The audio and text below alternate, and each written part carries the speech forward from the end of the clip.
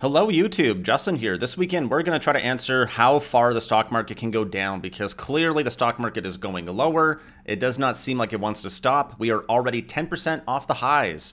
And now we want to just ask ourselves, how much lower can the stock market really go? And if the bear market is underway, where exactly are we going to stop? And again, what that basically means is like how low.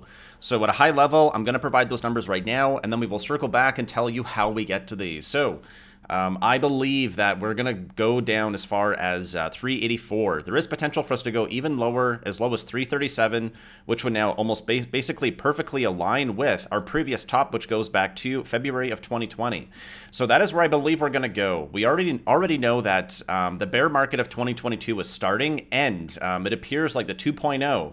What does that mean? It means that the dead cat bounce that we saw about a month ago is now leading to fresh lows, which means that it was a trap. For who? For the bulls.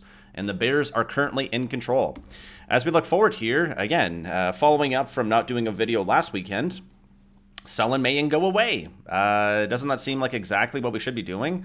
I think the answer is yes. And we can clearly see that here by looking at the SPY and by noticing that our high of the month here is at about 429.66. That is almost a perfect rejection off of our green line on the monthly chart, which corresponds with our previous lows that go back to Q3 of 2021, basically meaning where the green arrow is.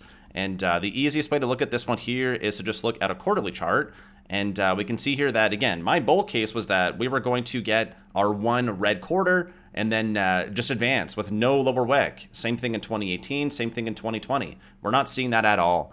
We're seeing that we actually opened up perfectly, validating a head and shoulders pattern, and now we are below. Last quarter's low was 410.64. We're just above that by about 60 cents. It's not all that much, right? 60, 70 cents, not impressive. So this is definitely a break. And that is why it's so important that we keep in mind that a quarterly chart is going to include 3 monthly candles. So right now, as we are opening up the second month, and it is currently into the first week of the second month, again, we're about halfway through the quarter. So if we're halfway through the quarter and we're not seeing anything bullish, is there a reasonable assumption that we should sell in May and go away? Or do we want to try to be those stock picker superstar heroes who can pick the exact stock at the exact bottom and not get hurt? I don't know. So as we're looking at here, it doesn't look all that hot. Again, rejecting off of 428 and 430 is not a good look at me for all. Not a good look at me at all. And hovering around these lows, and again, I've added in a pink box here. And the reason why I'm adding in the pink box is because, again, the dip that was bought in December, January, February, March. That's why we see these lower wicks. That's all red now. Why? Well, we're below the range. We can see that all these dip buyers went down as far as roughly 415. Anything below 430, they loved it. And now everyone's red. But we don't quite see the volume flush out to actually unwind all of this buying from the last, 1, 2, 3, 4, 5 months here. So again, sell in May and go away. But it appears like it is definitely coming into play this year. S&P re-enters 10% territory, and it is not exiting. We can clearly see that. Again, on a weekly perspective, we also got that rejection off of the blue line, which corresponds with roughly 432, and that is a 10% drop off the highs. You also see QQQ re-entering and holding negative 20% territory. So as we look forward here to QQQ, well, we can notice just that it's pretty much the same thing. We see a huge influx in volume, and as we go lower, the volume is ramping up. That is not good at all. And this is important because the high for 2020 is a lot lower, right? It's almost 100. It's almost 100 points lower, right? We're looking at about 80 points here. I don't think we're going to go down that far. It's definitely not going to be a straight line either. I believe we're going to find support at that S&P level I called out, but we have to keep in mind that NASDAQ is already in bear market territory. And if, tech lead SPY, we have to be mindful of this, that if it's going to drag us lower, we have to be very careful. I do also believe that we could be... so let's talk about this, and then I'll mention the bull case in a moment here. So bear market targets, what did we get to? Well, we got to 449, we got to 430, we made it down to 405, but we've not quite gotten to that 400.67 gap that is still on the SPY chart. So I believe that if we're not going to test that right now, we need to test it soon. We need to get at least a test at 400 to see what the reaction is going to be. Do buyers show up as we would expect, or are they waiting for a lower level? The reason why I'm calling out for 380 and 336 is because it's just technical levels, right? 10% takes us to 432, 20% takes us to 384, and then 30% takes us to 336. So the fact that the S&P got all the way up to roughly 480, it was like 479.98, yep, means that now if we're going to start correcting, these levels are going to be very important. I believe that we're going to get a Powell put around 384, which means that he's going to stop being as hawkish as he is right now. We're going to talk about Powell a little bit later in the show, but that is where this 20% off the highs comes from. And what I would note is that if we look at the percent decline that we've already had, as of the close on Friday, we're down by roughly 15%. And what I'm calling for is, again, potentially a drop of 20%. So what does that mean? We are 3/4 of the way there, or roughly 15 out of the 20%. So 15 out of 20 is equal to 75%. So we are 3/4 of the way down to the first bear market target of 384. But it might not feel like that. And again, it is a very sobering thought that we're going to be going lower. I think a lot of people are hitting their pain threshold, but I still believe a lot are holding on and hoping and praying things are going to turn around. So again, it also says not all necessarily in 2022. It appears like we are going to go into recession because we already have 1/4 of contraction. All it takes is one more for a technical recession. And again, we can definitely avoid it. But with the decisions from the Fed this week, I believe that is going to be a tall order. So again, 339 is the 2020 all-time high. And then 336 is that 30% off the high.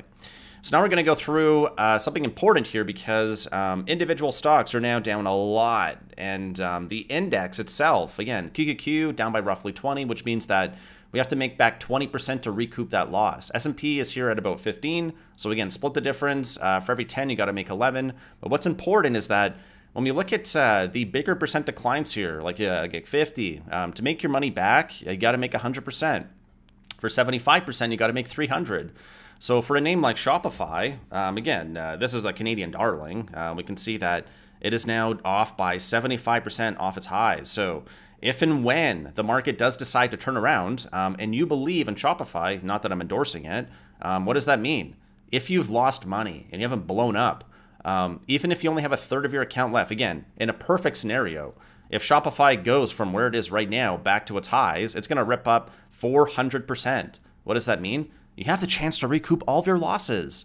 But what you have to do is be strategic and very smart about the next stocks you buy, where you buy them, and how long you're going to hold on for.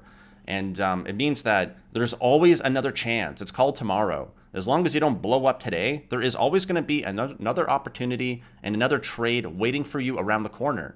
So it means that you want to be selective. And if we're in a sell in May and go away period, now might not be the time to really start, again, using some of your last bullets. You want to make sure you're going to be strategic because the market will turn. The Fed will pivot. When's it going to be? I don't know. But right now, we are definitely in the don't fight the Fed, and the Fed wants to tighten. So what does that mean? We're probably going to be going lower. It's not a thought that I like to overly emphasize, but we have to be mindful of it. So with that in mind, if we're only down by 15 on SPY and we're potentially going to be going down more, what are the warning signs which could tell us that we're going to be going there? I'll go through that actually really briefly here because I think it's important. So I want to start here by looking at ARK. And by looking at ARK, this is a chart that I actually laid out at the beginning of the year where I started to notice some similarities between the psychology chart of the market cycle over here on the right-hand side compared to ARK over here on the left-hand side. And we can just go through some of the similarities and where I started to really get feel apprehensive about this was right around 84 on ARK, where we started to lose the relative low here. Again, we're looking for that red line right here. So let's just go through the similarities and let's see what happened here. So, right, there's our dip, there's our slingshot all the way up. Same thing that happened here, right? There's disbelief, there's hope, there's optimism, there's belief, there's thrill, there's euphoria. I am a genius. We're all going to get rich. Complacency happens. Kathy knows, Kathy knows, Kathy knows. We just got to cool off for the next rally. Anxiety. Why am I getting margin calls? Isn't that what was circulating this last week here? Margin calls. People are actually Googling margin calls because they have no idea what it is. Anxiety. Then we got capitulation, right? I'm actually not sure what that one is. My investments are with, I think that's denial. So anxiety, denial. My investments are with great companies. They will come back. Heard that exact same thing from Kathy. shit, right? Panic, shit, everyone's selling, I need to get out. And now we have capitulation. And what I want to do right now is actually focus on that capitulation thing for a moment here, because I think it's important for us to understand that capitulation does not signal a bottom. What capitulation actually does is signals a period where, again, people are saying, I'm getting 100% out of the market, I can't afford to lose more. For me, psychology says that, again, the psychology chart here on the right-hand side tells us that if we're in capitulation, this is not the bottom. If we look at the amount of time it took for us to go from disbelief to capitulation, it's roughly that same period for us to go from capitulation to disbelief to start the new bull market. So how long has it been since Kathy has been on the decline here?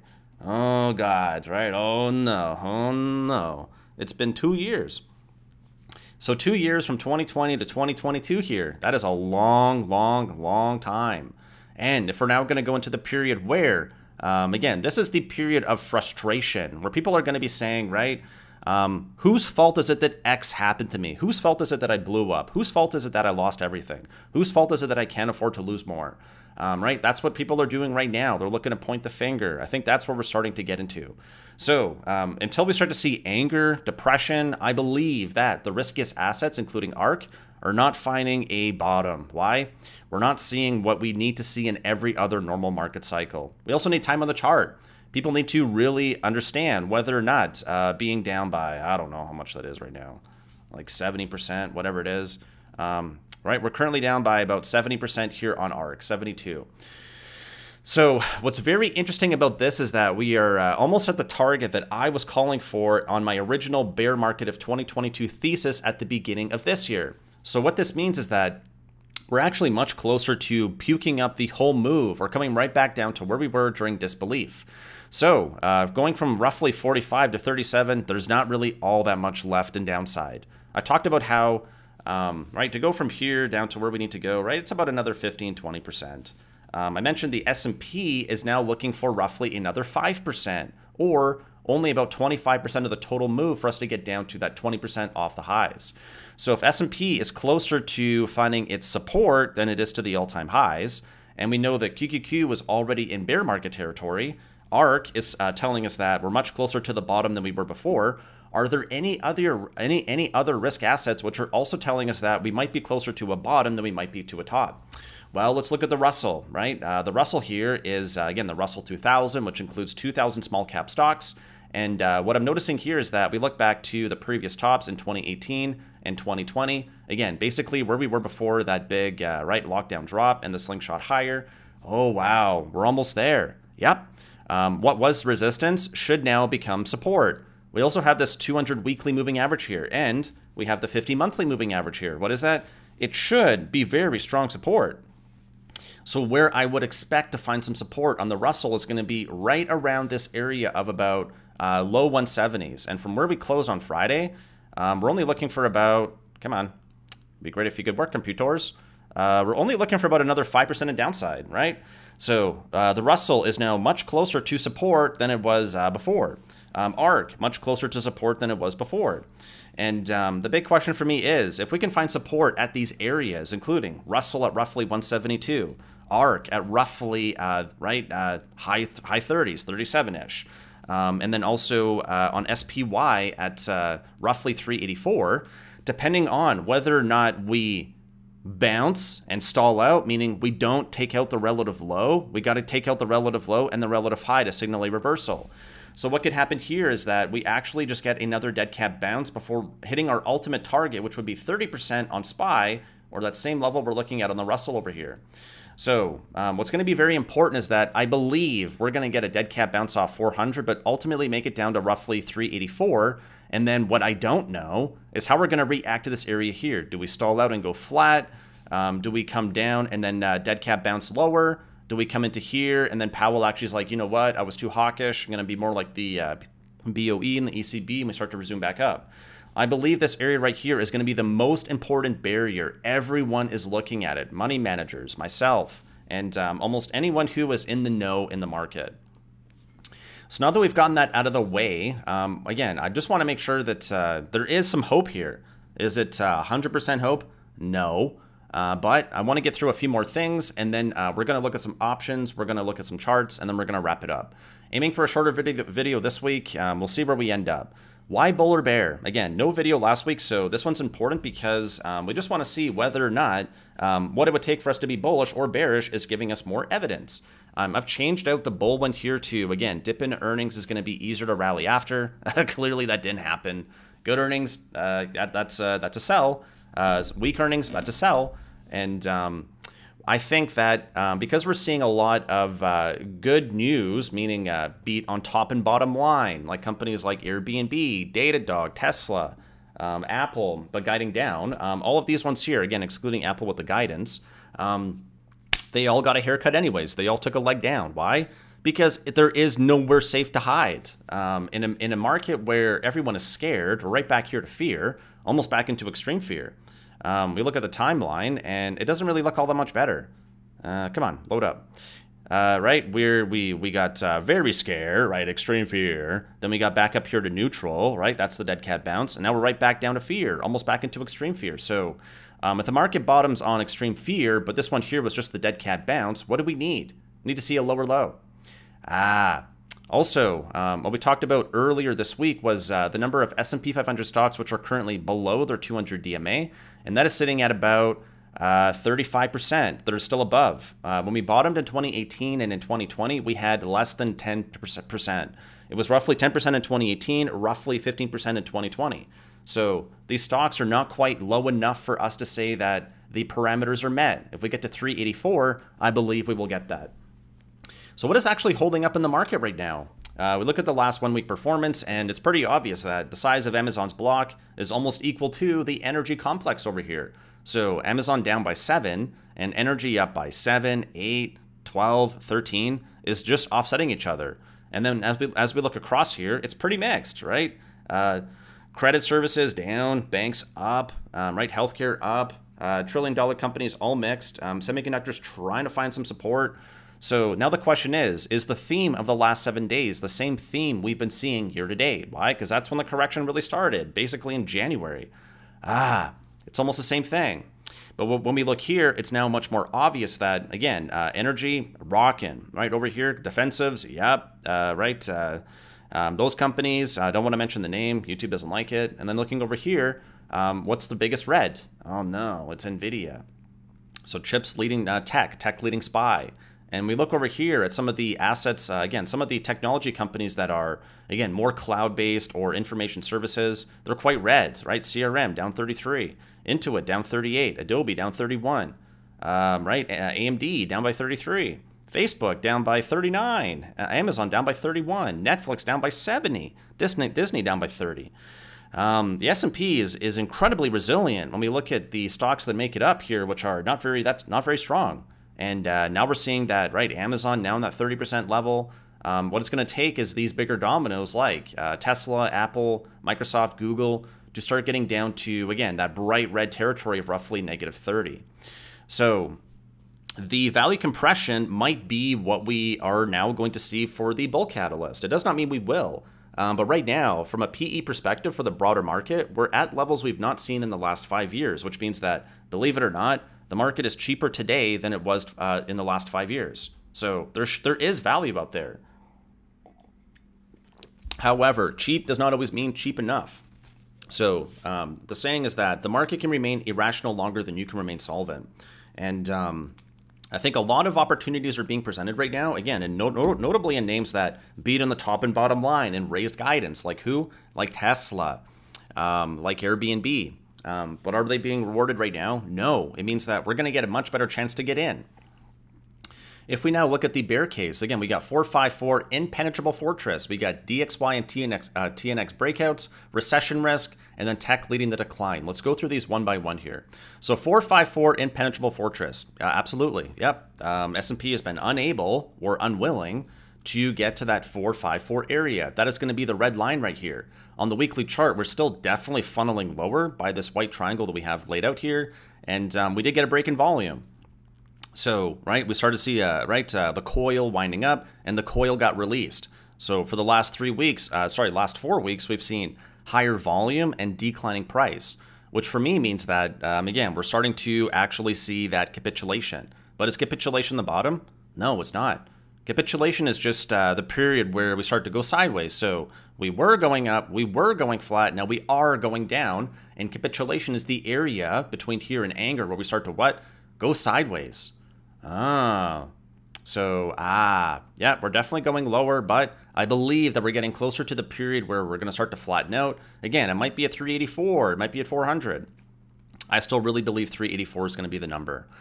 We also even have a Fibonacci extension here. So again, going back to the last 10% drop, which is in September of 2020, right, we had a decline of 10%. There's your technical correction. And the Fibonacci extension, or the 161, aligns with what? 384, right? That number keeps coming up over and over and over. And then, moving averages are not quite there, but on the weekly chart, we're clearly seeing that 454 is an impenetrable fortress. When we look over here at DXY, or the dollar index, the dollar is doing very well just because of the the divergence between other major central banks. BOE pretty much saying we're in stagflation. The Bank of Japan pretty much telling us that we're buying more bonds, we're stimulating more. So the dollar is on a relentless move higher with a massive W. So because we see that big W, it starts to get me a little bit anxious. Anxious because this is something that can hurt the market. The King dollar is definitely very prominent right now. So we have a big W here on DXY, and then if we look over here at the VIX, the VIX, what do we have here forming as well? Ah, crap, another W. Yep, another W, and another W where? Above 30. 30 on the VIX means that we're now in a period of elevated volatility. So we see a W on the VIX, we see a W on TNX, and we're also getting a bull break here, right? Closing back above 30 is a period that we've not really seen hold for a while. Until when? Until we got that big move in 2020.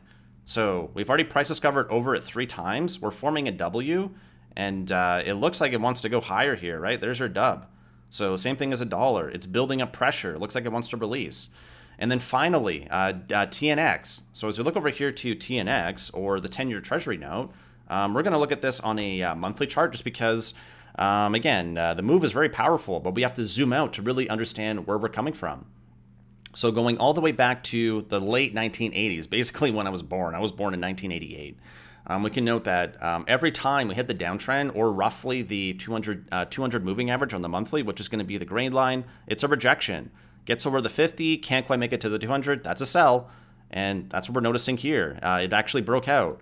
So from where we were in 2020 to where we are now, we have seen an increase of 700%. And what's very important here is that we're now testing a key relative low, which goes back to where? 2003, right? We're talking about roughly that 2000 period. So if we're now taking out the relative highs, which are right here from 2018, from 2014, and 2011, if we're going to keep going up, oh man, it's going to start squeezing. Where? 40, which means we're going to get another 1% on the 10-year Treasury note.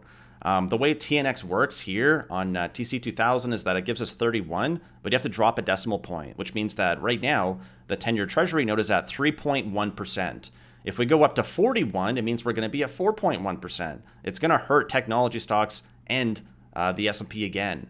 So I'm seeing that all 3 of these are giving me, again, that one there, that's the only thing I can think about for the bulls, right? That's it. And the Powell put, but that comes at 384. TINA, scratched out. 454, check. DXY TNX breakouts, check. Recession risk. Yes, yes. I think it's going to be harder for us to avoid a recession now just because we already have one under our belts. And the way recessions work is that you have to be growing at a negative rate compared to before. And because we had unprecedented stimulus from the government, right, it means that it's going to be harder for us to meet those thresholds of last year. A recession does not mean a depression. It just means that we're contracting. That's normal. After you get a huge raise, what do? You spend a whole bunch of money. And then at a certain point, you're like, you know what? I think maybe I've spent enough. And that's kind of where the overall market is right now. So when we look here, again, recession risk is definitely real. Tech leading the decline. Well, again, we looked at the heat map here, right? Year to date, when we zoom out all the data, we're definitely seeing chips lead tech and tech lead SPY. It doesn't look great. So, right, check, check, check, check, check. And then surprises for this week, we got CPI and then maybe Russia. So in terms of key dates, there's not that many, but these ones here are going to really matter post the Fed. On Wednesday, we got CPI. This is going to be the most important data point for the entire week. If it comes in really hot, it means that, yep, 2 50 basis point hikes for the next couple of meetings might not be enough. Maybe we have to go above where the Fed wants to go. And Jerome said he is ready, willing, and able. Thursday, we got jobless claims and then PPI, or the Producer Price Index. That is a data point which is similar to CPI, but PPI is going to be a leading indicator for CPI. Again, Producer Price Index, Consumer Price Index. So when the producers are being charged more to produce stuff, that'll feed through to the CPI later. So these data points, as we're going through to Thursday, are going to be very important. All right, so now with all that said, what is our support and resistance for this week? Well, let's look at the top here first. So right now, again, the weekly update for the S&P for the week of May 9th, there is a bear market status, right? Very obvious. Yeah, we're in a bear market. Can't deny it. 384 is 20% off the all-time high and my current target, where again, target does not mean that's where I think the bottom is. It means we have to watch for the reaction. If we can get above 428 or back above that area we mentioned before, and again, just a refresher where that comes from, it comes right here from our monthly chart, which feeds through from our quarterly chart, where we have to get above 428 and 430 to take out the quarterly base that we formed here, minimum, right? We can't get above this area. We're not going to go back up higher.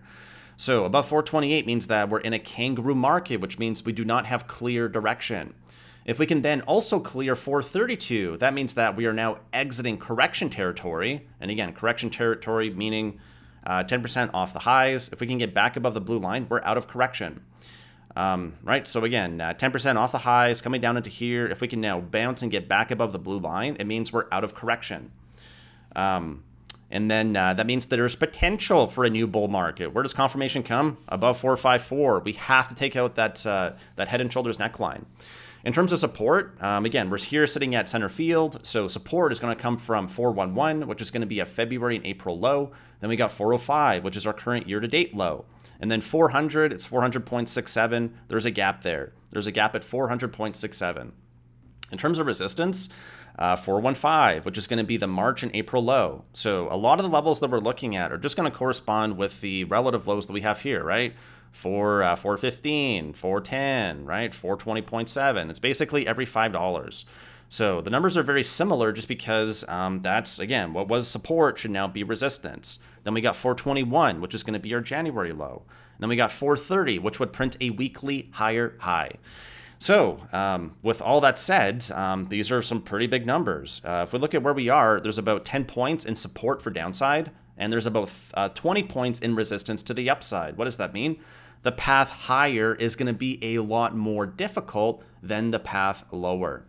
All right, now let's tie this all together and provide a base case. So the base case here is that, and again, this is for the month of April. I think I forgot to update this for May. Oops, in hindsight, I probably should have done that.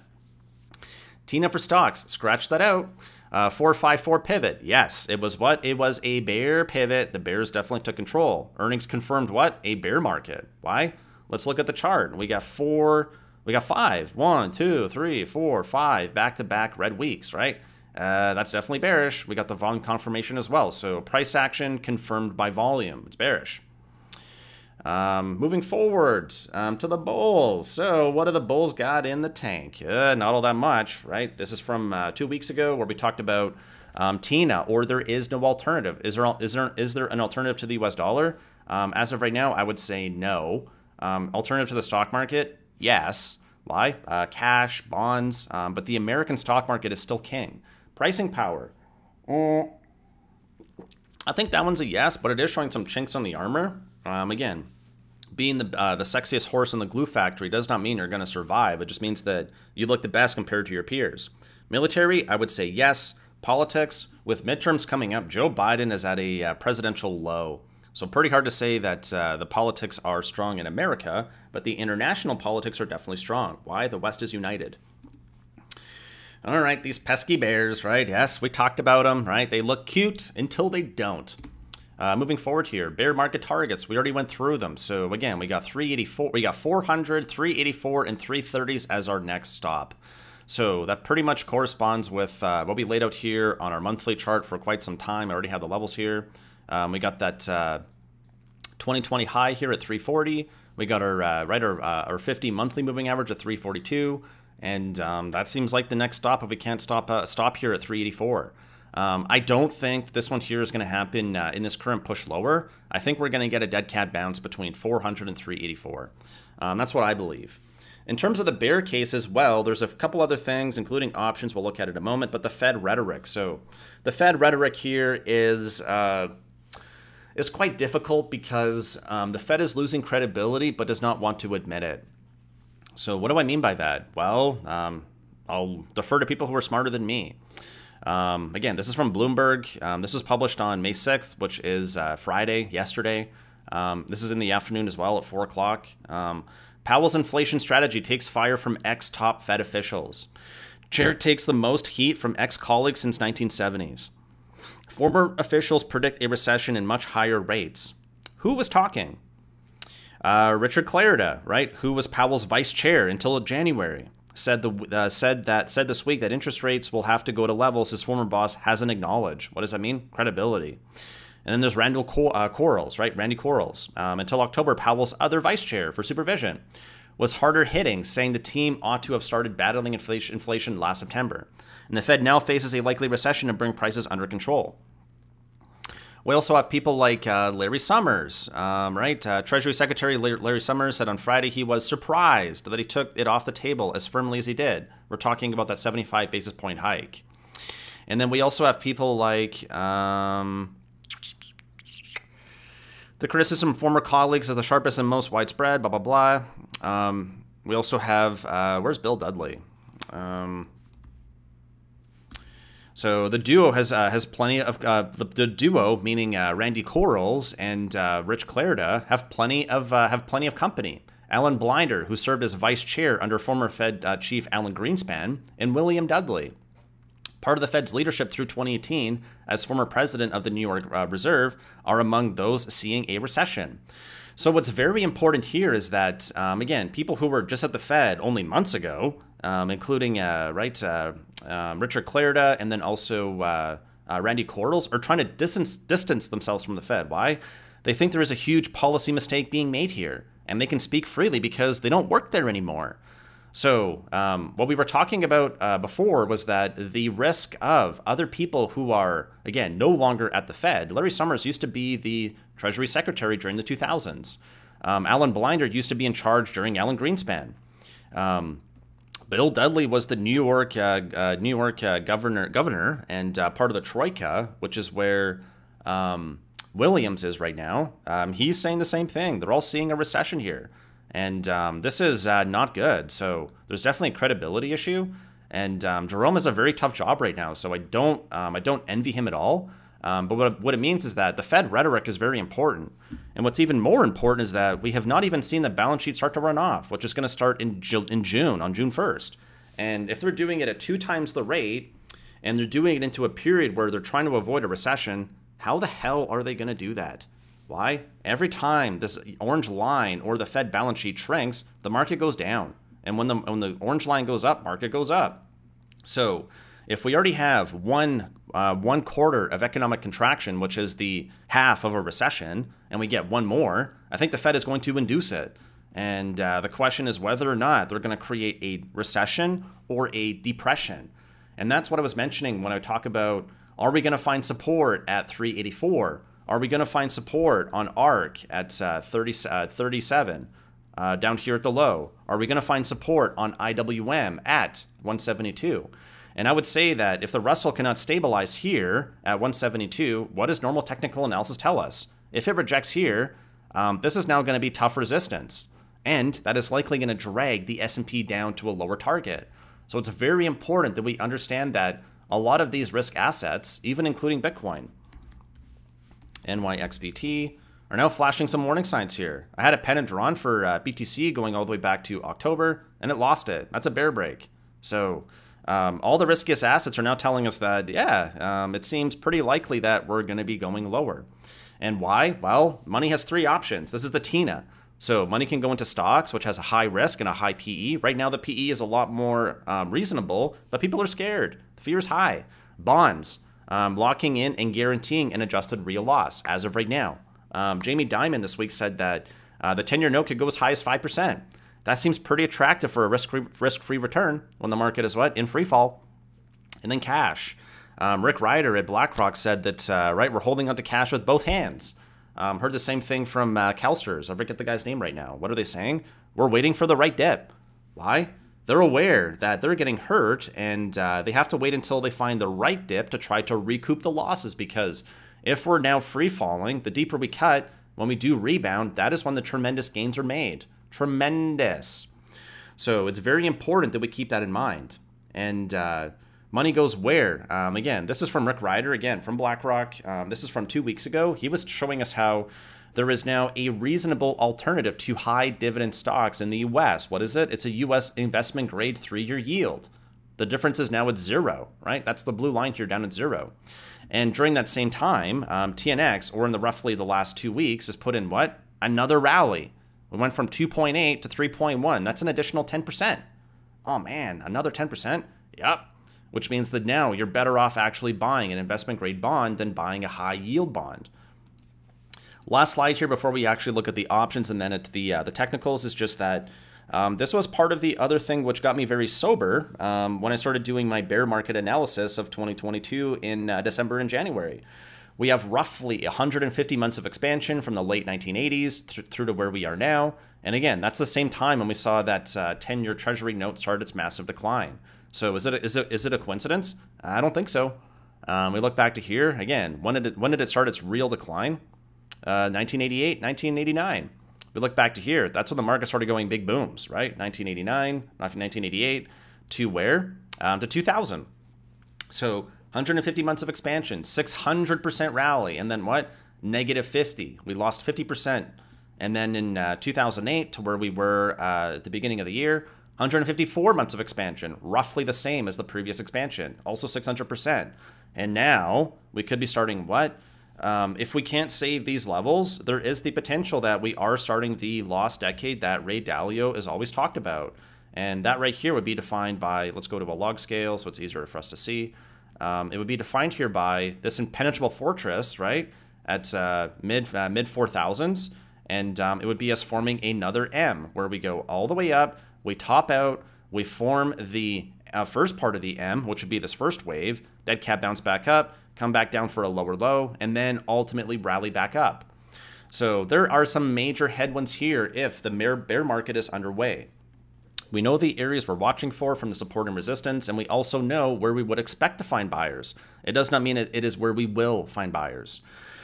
So now, what I want to look at is, do I not even have it up? Let me just double check here. So there's one thing I wanted to review, including options. So let's look at that next right here. And then I do want to go through some technical charts and just make sure that the story is a little bit more clear by the time we wrap all this up. Let's go here to options. So now what I want to point out is that I'm seeing some supporting evidence for what I was already looking for. What I was already looking for was some specific targets. So let's find out what those are. And let's go through to here. So if we know that CPI is coming in on Wednesday and PPI comes in on Thursday, we want to look at the options chain to see whether or not people are already positioned for a bear move. As of right now, for Monday, May 9th, max pain for me looks like it's about 410 because at the money to lower is what we're noticing. So 410 call to 410.15, 410 put to 405 put. Looking out to Wednesday, we're seeing continuation, much more muted though. And then we look at Friday. Here is where it is very interesting to me. There is no calls. They are MIA again. But people are holding on to puts. They're holding on to them in open interest as well. So when we look here, there's a 410, 405 put spread. Where does it take us back down to? The low of the year, 405. And these 405 puts are worth $5. Where do they break even? At 405. Sorry, 400. That area we're already looking for. So by Friday, we could reasonably be at 405 or 400 again. Oh, cool. Yeah, cool, Justin. Thanks. Thanks. And now we look here at May 20th. This is going to be the May monthly expiry. I'm looking at the 16s, which just means the 8 strikes above and 8 strikes above and 8 strikes below. And the first thing that sticks out to me again is that calls are MIA. There's one stack that's above 10,000 in open interest. It's at 410. On the put side, woof. Right, we got 410, 405, volume, open interest. Yikes, there's continuation from what we looked at from Friday this week. And then if we go beyond the 16s, here's where I notice a 410, 390 put spread. And again, what's the levels I'm looking for? 384. What's interesting here is that at 410, we have 100,000 in open interest, 30,000 in volume. At 400, right, we got 137,000 in open interest, 36,000 in volume. And that is almost the exact same as what we see here at 390, where we have 120,000 in open interest, 34,000 in volume. These are put spreads.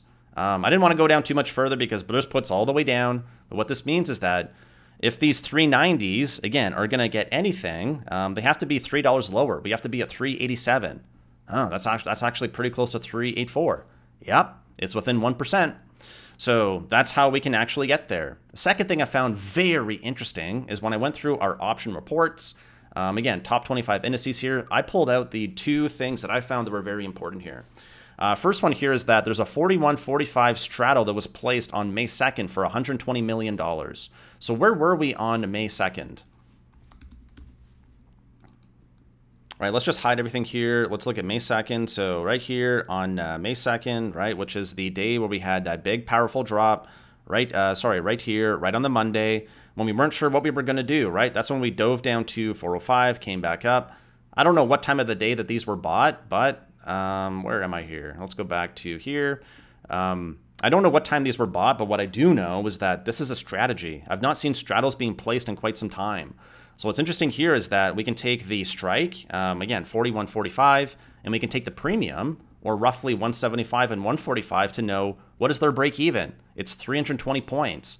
We have to go up or down by 320 points for them to get what? Their $120 million back by June.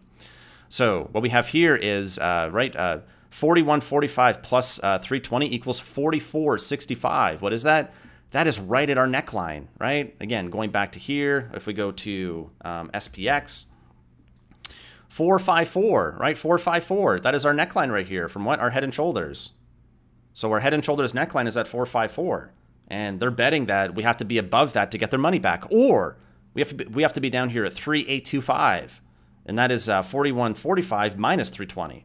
So they think we're either going to be hitting that Powell put area or correction territory, or we're going to be out of the bear market. We're going to be above that neckline. Woof, right? That's a pretty big move. 320 points. And then on May 5th, they bought more. And the one on May 5th is actually more interesting because it's the one day where the VIX actually calmed down, right? Sorry, on May 5th here, that was on Thursday. The VIX got calm on, it got dropped hard below 30 on Wednesday. And then on Thursday, we had that gap down. I don't know, these were probably bought at the open if I was to guess. Right, they're here at 11:04 Eastern, so I can see them right here. Last trade was at 11:04, so before lunch, before that really started the drop, they bought more. They bought $500 million worth of 4,200 straddles. These are for January, which means they have even more time on the chart. It's for $500 million. So same levels here. We can take 4,200, which is the straddle strike. Oops, let's look here, sorry. These ones were purchased by 10:15. So basically, by the open, in the first 45 minutes, they have their trade on. 7,500 calls, 7,500 puts. This is 100% a straddle. It's also confirmed by other orders here, which I'll go through in a moment. So 4,200 straddle, which means that we have 315 and 355 again. I'm just roughly guessing here for premium. It's about 670, give or take a couple of points. And now we look and see, okay, well, if we're at 4,200 and they think they need 670 points to get their money back, what are those levels?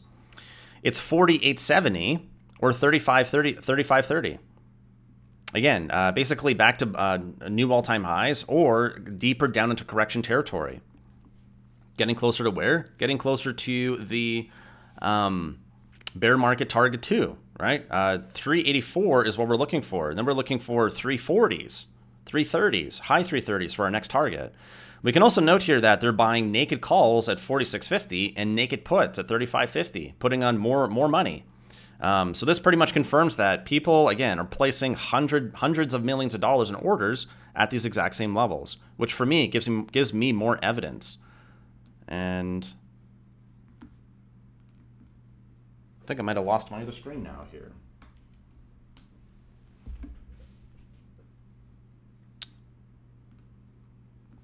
All right, great. It actually came back. It would have been sucky if I had to re-record it.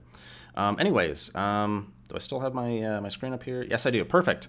So let's go forward because I'm realizing that this is becoming a longer video, but I think it's really important to understand where we came from versus where we're going. So one more time, let me re-summarize what I think is happening here. So the broader market, S&P, again, we're looking at a weekly chart here.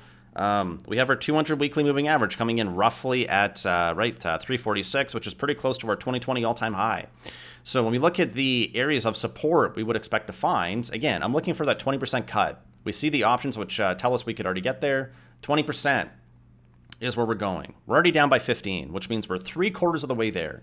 If you haven't already taken some risk off the table, I'm not sure that right now, right here, is the perfect time to be folding. Trimming is good. I don't know that exiting is going to be ideal. So we're 3/4 of the way there. And because we're 3/4 of the way there, I'm not sure what's going to happen at 384, but that's the area where I would expect to find short covering. I would expect to find some repositioning from the Fed, and I would expect to find some buyers. Why? I'm looking to buy. So that's where I get excited. Next thing is that we talked about, again, the assets which have been getting hit the hardest, like the Russell.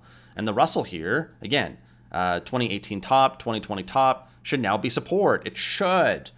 And this is so important because the S&P is at 30% to hit that 2020 all-time high. And that's 30%. We look at QQQ, which is actually a lot lower. From the all-time high, we'd be looking at about -40. And because the NASDAQ is going down a lot faster than the S&P, it would make sense that QQQ could go down by 40 for S&P to go down by 30. Uh-oh. Yep.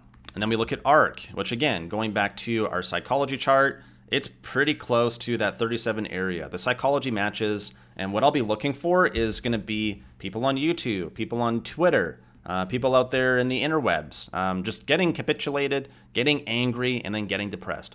Well, right, whose fault is it? Who shorted the market? How did the government allow this to happen? And then getting depressed. My retirement money is lost. How can we pay for all this new stuff? I'm an idiot. I'm seeing a lot of people start this, but I'm not seeing the broader consensus. I'm also seeing a lot of people make fun of Kathy, but I'm not seeing anyone angry at her, which is why I still believe that we're not quite in that bottoming area. Capitulation is the start of the bottoming process. It is a long path. It can be treacherous. So there we go. Some of the riskiest assets are now flashing that big warning. And on the flip side, we're seeing some of the things we don't want to be going higher, all putting in wins, including the dollar with a win, basically taking out multi-year highs. We have not seen this level going back to 2003, right? This is a 20-year high. We look at TNX. TNX here, right? Making fresh highs, and it's over 3%. It just can't stop. Just keeps going higher. And then we look at the VIX, and the VIX is putting in another one too, over 30, which is a level where the market is feeling uneasy, right? Another W, looks just like DXY. So everything is poised for us to confirm that bear market. And if we now look at some of these charts, let's go through the S&P. Just to wrap this up, let's go through here, right? We got our quarterly chart. Yep, that's a bear break. We'd have to suck it all the way back up and get above 454 to invalidate it. So we got just under 2 months left. It's a tall ask, especially with what we heard from the Fed. Tall ask. And the risk here is that if we now have 2 quarters of contraction, when's the last time that happened? Well, 2014 is not really a contraction here. It's basically flat, then one down, one down, one down, one down. So we have to go back to a previous period in time where we have 2 quarters of contraction. Crap, right? 2011, yep, a little bit. This one I don't think is the same one we're going through now. I'm looking at 2008, right? 1, 2, 3, 4, 5, 6 quarters of contraction. Oh no. Then we look back to where? To 2000, where we got 1, 2, 3, 4, dead cat bounce, 1, dead cat bounce, 1, 2, dead cat bounce, and then the reversal. So we cannot ignore that if history is repeating, it's not going to look exactly the same, but having 2 negative quarters back to back without any recovery is very bad. It looks very bad. Looking at the monthly, we can now note that we are below all the area where all the dip buyers were excited to buy, below 430 and to roughly 415. That's all red now, and a rejection here. So not looking good at all. Looking on the weekly chart, We can note here that, again, S&P is now still in a funnel lower. The volume is definitely confirming the move by 5 weeks of back-to-back increasing red volume, and we're going lower. Every upper wick is sold off. On the daily chart, we can note that we've now lost our all-time high connect, going back to that 2020 high we just mentioned before, and we are now trending down. So excluding this, this false breakout, we're now respecting the downtrend with a rejection here on Friday. And the volume is increasing here. It's very obvious. Looking on the hourly, we can now note that, again, for the last couple of weeks, just looking at the funnel lower here, it's very obvious too. We can note that we spent 1, 2 false breaks above, 1, 2 false breaks below, and a little bit here. But for the most part, we are respecting the downtrend. And this is very important because if we keep respecting it, I think I wanted to go back to the daily chart. If we keep respecting it, if we go to the daily chart here, where does this land, this 400 test? This 400 test pretty much lands right here at June 1st. So June 1st is going to be the day where we meet this bear apex here at 400. When is that? It's the start of balance sheet runoff. Oh no. Oh no. No, no, no. Yep. Sorry. Looking at QQQ now, let's look at some other weekly charts. QQQ, we can note here that, again, bearish. We got a new yearly low. We have an inverted hammer. It does not look pretty. Volume confirms the bear move. Next stop would be 300 here. XLF, breaking the range. So XLF has now fallen out of the range here, right? It's got a doji. It's up by 23 cents on the week. I do not really trust this, though. With the Fed increasing rates, this should have been up a whole lot more. What does that mean? It just means people don't want to hold on to anything. Anything's better than holding on to stocks right now. Cash, bonds, whatever. XLV, putting it in IHS. It's got a doji here, barely right on the week, down by basically 0.5%. Volume is on par, not elevated. It seems okay. Then we can look at the Dow. The Dow, right, stair-stepping lower versus waterfalling. The volume here is also getting trapped now because we are below the low.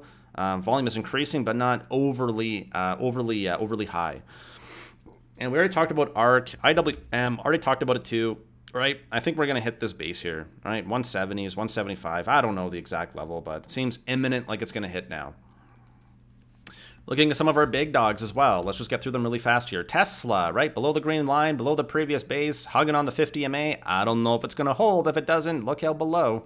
This would be new for Tesla. It's already down by 28 off the high. Usually that is a strong dip buy area. It did dead cat bounce to only be down by about 17% off the highs, but it's stalling out here. Again, only down by 0.5%, but if this thing starts to crack, it's going to hurt. Apple, again, largest stock in all indexes, and clearly showing us here that it's stronger than the others by only being down by 37 cents or 0.23. Still holding the 50, just like Tesla, still a leader. We need it to lead. We need it to break over 165 if the market's going to recover. Microsoft, stuck in that bear flag, looks just like SPY, right? Stuck in a flag here right around the lows, rejected off the uptrend, hugging the downtrend, doesn't look great. Amazon, yucky. This one broke bearish a while ago. There's our break. There's the dead cat bounce. There's the rejection on the 50. There's the follow through selling. Does not look good. Elevated volume as well. Now we can look at Google. Google, my old friend. Closing green on the week. Very impressive. Why? Well, people are traveling again. So, right, no surprise that they're getting a little bit more activity, but I'm not sure that this is going to be a range that we want to really be doing anything on. Why? Let it get back above the green line. It's looking okay because it closed green, but it's already making fresh lows. So dead cat bounce. NVDA looks the same. New yearly low, rejecting at the downtrend, already below the 50, below the anchored VWAP, which means everyone's red. Facebook, closing at 1.65, green volume coming in. This looks like short covering. I don't know what it's going to do. It stopped going down. Facebook, being a leader, is not a stock that gives me confidence to hold on through this market. All right, I believe that is it. So I thank you for watching, and there will be another video that queues up here in a moment, which is going to walk you through my bear market of 2022 2.0 thesis. And if you enjoyed the video, I would really appreciate a thumbs up and a comment if you were still watching. Thank you for tuning in, and I look forward to seeing you for our regular scheduled stream next week or